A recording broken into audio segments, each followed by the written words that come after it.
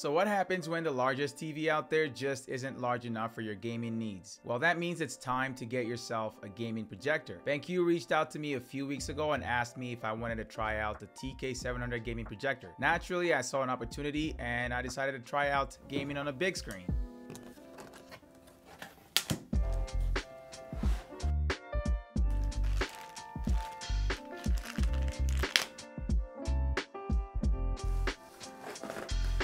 I've got a few things to say about gaming on a projector like the TK700, which has been specifically optimized for that purpose.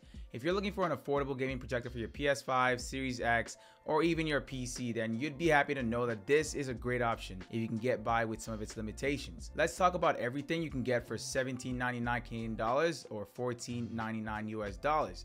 That's the price of the TK700. First, let's talk about the hardware. On the front side of the TK700, there's the lens which projects the light onto the screen. It also says on there that this is a 4K HDR capable projector. On the right side, we've got a fan and a single 5-watt chamber speaker. At the intersection between the left and the front side, there's another fan. The cooling system on a projector is very important, so I was really happy about these. Behind the projector, there's a 3.5mm audio out mini jack, a power adapter port, an RS-232 control port, a USB 2.0 Type A with 1.5 amp power delivery, 2 HDMI 2.0 ports with HDCP 2.2, one of them also supports eARC and Dolby Atmos audio output through HDMI. There's also a third HDMI 2.0 port and an enclosed portion of the projector. On top of the projector, there are 2 knobs for manually adjusting focus and zoom. There's also the power, input select, echo blank, menu, mode and back buttons, as well as an OK and direction select buttons on the top side. Underneath the TK700, there's 3 rubber feet.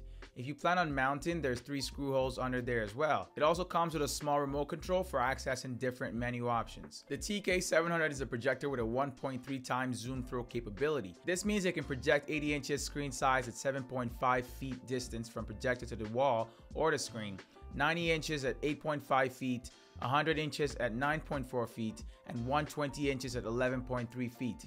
I decided to get it mounted to the ceiling in a basement with about 11 feet of space between the projector and the projection screen, which in my case was the wall. With that distance, I was expecting a 120 inches projection screen size. Keep in mind that the larger the image projection, the higher the impact on the overall light output from the projector. Mounting can be done using 3 8mm M4 screws and a separate ceiling or wall mount accessory, which you'd have to buy separately.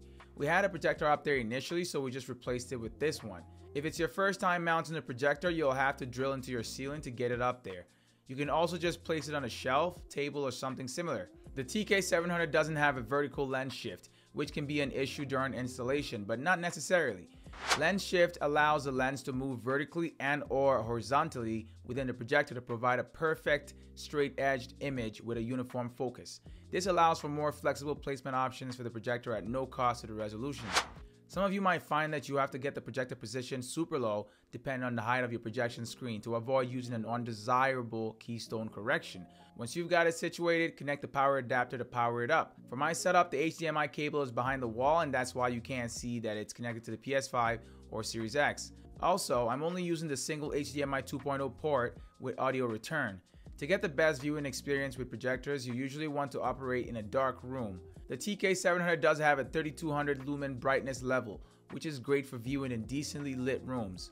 The first thing you'll notice once it comes on is the size of the screen, how blurry the image quality is, and how off balance everything seems to appear. In order to fix the screen size, you can use the manual zoom knob on the projector. To fix the blurriness, you can use the manual focus knob, and to fix the vertical and horizontal imbalance, you use the manual 2D keystone correction buttons. You can do that with the remote control as well. The TK700 uses DLP technology with embedded DMD to mimic beautiful 4K HDR content, which is perfect for gaming on current gen consoles like the PS5 and the Series X. You can game at 4K and 60Hz with HDR turned on for the absolute best gaming experience.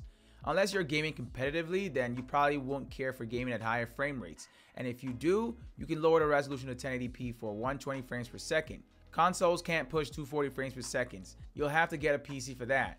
This is a gaming projector, so it's been optimized for that purpose.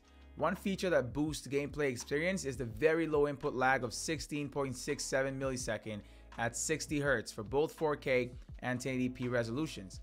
Input lag is the time between when an action is entered using something like a controller and when that action is displayed on the screen.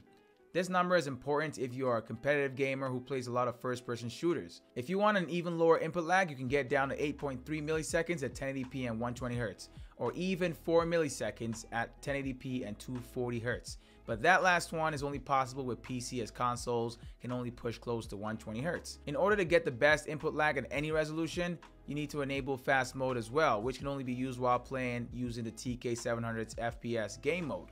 FPS game mode is a high performance gaming mode that unlocks access to details adjustment and fast mode options.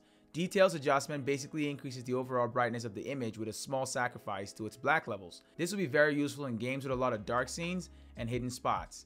Fast mode reduces response time and latency, but you'll have to turn off keystone correction. When using fast mode, make sure to set keystone and overscan to 0 to minimize response time. The TK700 has a specification of 96% Rec 709 color gamut. In SDR, there are 6 picture modes to choose from, and in HDR, you have access to 2. For SDR, there's Bright, Living Room, Game, Sports, Cinema, and User. For HDR, there's HDR Game and HDR10. Each color mode works best in different settings. In bright rooms, you'd want to use the Bright or User preset, but in dark spaces, you might want to opt for the Cinema preset, and this is for SDR modes. HDR modes pretty much look and work the same, so there's really no specific reason to choose either.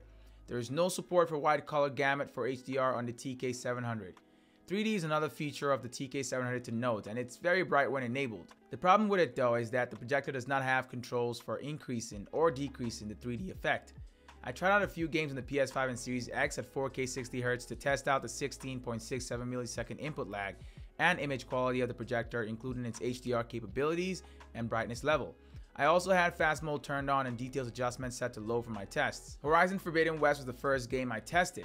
It's a very visually appealing PlayStation game, and so it was worth a test, especially with HDR and performance mode enabled. I've played a lot of it on my OLED TV, so I expected to be disappointed in the quality in comparison. But I can say confidently now that I was not disappointed. The black levels of the TK700 is nothing like an OLED, but it definitely stands out compared to other conventional projectors. It does have below average black levels with a 10,000 to 1 contrast ratio. I went ahead and played GTA 5 Enhanced Edition on PS5 as well to see how nice the colors produced by the projector would be, and I have to admit I thought it was excellent. Even more so because I was viewing it on a 120-inch screen. Next up, we played Mortal Kombat 10 on the PS5, which is a fast-paced fighter game that requires low latency. Since I'm used to gaming on an OLED TV with a very low input lag, I did notice a very slight difference, but I was able to quickly adjust and it became unnoticeable. My brother, who hadn't played in a while, couldn't even notice any difference at all.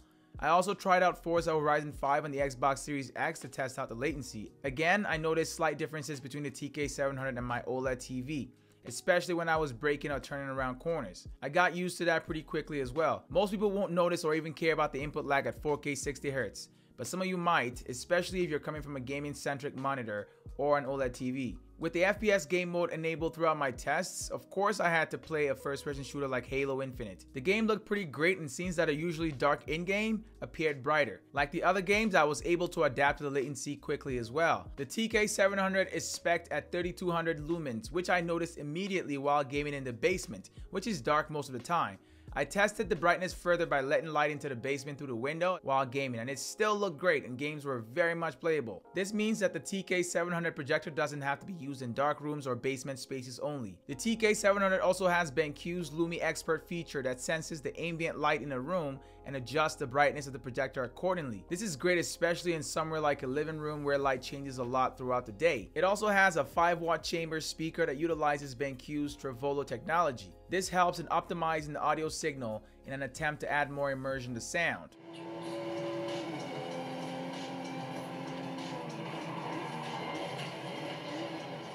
There are 5 sound presets to choose from. They include Cinema, Music, Game, Sports, and User. I found that the inbuilt speaker is decent enough for casual use, but I'd rather use an external audio system like a soundbar, headset, or something else for gaming and movies. Roger that. I'll let Alejandra know you can help her later.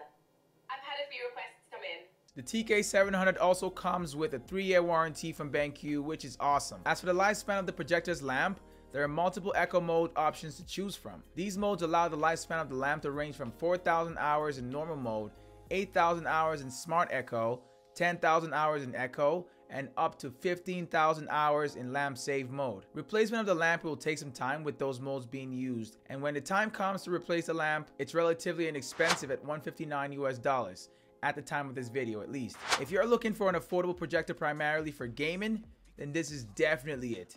It doesn't come equipped with Android TV, but you can easily play media directly from one of your consoles or insert a Fire TV stick to turn it into a smart projector instantaneously. The TK700 is nice for watching movies too, but if that's the main reason you want a projector, then this might not be the right one. Color and saturation aren't the very best you can get for watching movies on a projector, but most folks probably wouldn't even notice. While gaming though, colors in SDR and HDR modes look great. What the TK700 was designed for, it excels at greatly, especially with gaming-centric features like low input lag, FPS game mode, and high brightness. One really annoying issue I discovered right off the bat was how slow the TK700 was switching between HDMI inputs, or any change at all of signal resolution or frame rate. It takes about 10 to 15 seconds, which to me is quite long. Essentially, if you want a projector for gaming and watching media, then this could be it for you. If you want to watch movies only, probably not. If you want to game on a big screen on a budget, then I think you found the right projector. That's pretty much all there is to say about the TK700. If you're interested in checking prices on it, use the links I've provided in the description below. I hope you've enjoyed this video. If you did, leave a like down below and comment #BigScreenGaming. If you're new here, you should consider subscribing as well if you made it to this point.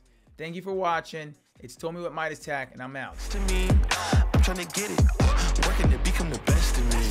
I'm doing my job, that includes whipping and keeping the rest.